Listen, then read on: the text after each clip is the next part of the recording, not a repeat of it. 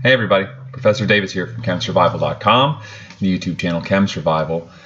What I don't usually put a very fine point on is the fact that I also have a day job, and that is that I am a professor of chemistry at Georgetown University in Washington, D.C. in the U.S. I've got some great friends online, Frank Wong and Leigh Fish, and I think we are going to do a little series here of perspectives on organic chemistry, and my role, of course, would be to give you the professor's perspective, things I think students can do to do a slightly better job when they take organic chemistry. So I've made a list of my top 8 gripes about the way that my students approach the course. I teach about 200 students at Georgetown University every year, and they're great students, but I think there are things they can do better, and I assume those are things that most other students can do better as well. So here they are.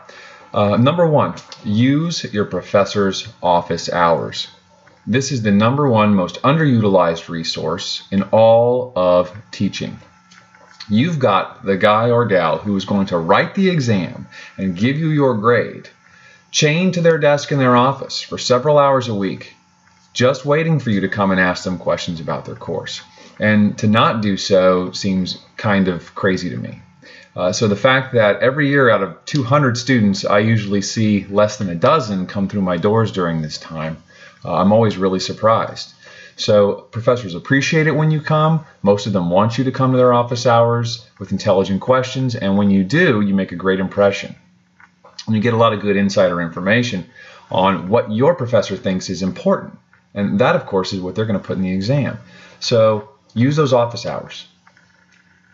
Second, review your graded work as fast as you can. When you're handed a lab report or an exam, be sure that you take some time in the next 24 to 48 hours to take a look at that work. Because if you don't do that, you're missing out on a great opportunity to learn from mistakes that you still remember making. If you wait till the end of the semester, review all of your work in what I think is popularly referred to as grade grubbing. You're not going to get the benefit, and your professor is not going to be very pleased when you walk into their office with a stack of papers this high. My third piece of advice to you is, after you've reviewed that work, move on.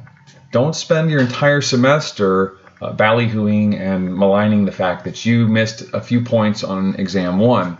Before you know it, you're on exam 3, and you've forgotten to study some of that content because you've been so busy lobbying for your extra points back. Be sure that you direct your effort in a way that will earn you the most points in the course, because usually that means that that effort's going to help you learn the most in the course as well.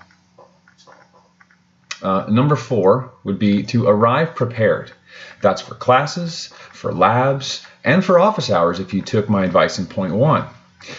Nothing gets a professor riled up more quickly than a student who asks a question like, "Can you please explain this again?" That will get us a little bit agitated. But an intelligent question that shows that you've reflected on the material and that you've read the material ahead of time will usually get a much more positive response. So if you're staying away from office hours just because you're worried that your professor is going to give you a second lecture on your study habits, the best way to do that is adjust your study habits. And be sure that you show up with good, direct, intelligent questions to maximize the benefit of that time. Number 5, get some sleep before you take your exam, please. I realize that there's a lot to learn. It's alphabet soup and a lot of it, and you've got to soak up all that material. But doing this 3 hours before the exam when you haven't had any sleep the night before is not going to benefit you. Having good, sharp wits about you is a far more valuable resource than getting in that last look at the aldol condensation mechanism. So whatever you do, set some kind of a cutoff, midnight, 1 a.m., 2 a.m., whatever it is, before your exam, and tell yourself, that's it, I'm closing the books and I'm getting my sleep at that point, because it's more valuable than getting in that extra exposure. Next is, get married to your calculator. Talk to your professor immediately if you need to, if it's not already in the course content, like the syllabus, and find out, what type of calculator am I allowed to use on the exams, if any? And if you are allowed to use one, be sure the calculator you use all semester long is one that's acceptable on the exam. Because the last thing you want to do on an exam is waste time looking for the natural log button or the exponential button on a calculator that's unfamiliar to you. Similarly to that is point 7, and that is get married to your model kit. Choose a model kit that works for you, that's of the proper size, that you can put together and take apart quickly, that fits in your bag, whatever criteria you decide are important. And then use that kit for the entire semester. Get familiar with it, know how to use it, put it together and take it apart quickly. Same reason as the calculator applies here. If you're using an unfamiliar model kit, you're wasting time on an exam. And finally, one more point about exams. Be sure that when you approach your exam questions that you always do it in a rational way. And my rational way is what I call the RISER method. R-I-S-E-R. Read, identify, select, execute, and review. Essentially, the way this breaks down is read the problem all the way through.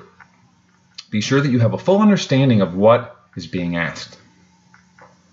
Next, identify the concept or unit on which this particular question is testing you. So when you read a question, stop and ask yourself, what's the professor trying to test me on here? What are they probing here? Get inside your professor's head. Once you've done that, select the proper methodology or equation from your formula sheet or your own knowledge. Once you have selected the proper tools, getting the answer is going to be a lot easier. The fourth step is execute. This is where you put the numbers into the calculation, or where you do the retrosynthetic analysis, or whatever it is that you need to do to get from the information that's presented in the problem to the information that you need to present as the response. And finally, review. Once you have determined what you think is the correct answer, always go back and check to be sure that it passes the smell test. If you end up with something like a negative pressure, or you end up with a compound that doesn't look like what was being asked for originally, a lot of times students will jump straight to entering their answer before stopping and thinking to themselves, does this answer even make sense based on what I know in general about how the world works? So if you take these 8 pieces of advice, I think that you'll have a much smoother, simpler, and more productive semester in organic chemistry, and frankly in any chemistry or any science course that you might take in college. So don't forget to come back to the channel and check out what's new as we go through the spring. Take care, guys. Hi again, everybody. I hope you enjoyed the video that you just saw. If you did, I'd like to invite you to check out my YouTube channel, youtube.com/ChemSurvival, where you'll find a lot of 5- and 10-minute long videos, both live and also some really cool animations that I use in my classes, all designed to help you get traction when you get stuck in organic chemistry. So check it out. Let me know what you think. And please, if you like what you see, don't forget to subscribe and share it with your friends. That's it for now. Have a great semester, everybody. I'll see you on the next video.